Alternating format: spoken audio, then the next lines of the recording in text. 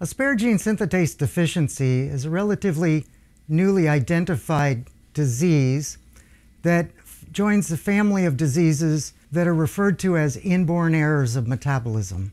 This disease results from a defect in an enzyme within cells that synthesizes the amino acid asparagine.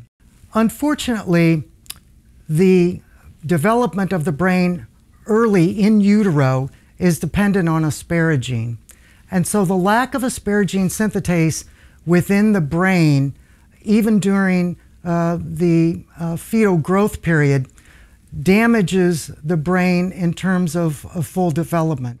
Our laboratory's contribution to this emerging field has been to utilize cells from the patients and the patient's family members and understand why deficiency in this particular enzyme does not allow the brain cells to develop and grow normally. So for this paper, we set out to just characterize this disease and really just to get the knowledge out there about ASD.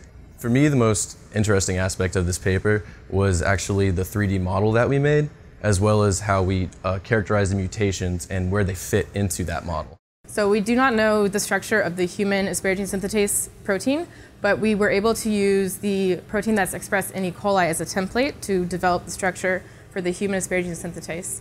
There is no simple test for ASD, and so each one of these children who have been identified to have this disease have been identified through DNA sequencing. And so in the future, one of the goals would also be to develop a test for this disease and possibly an in utero test to identify the disease as early as possible in the child's development.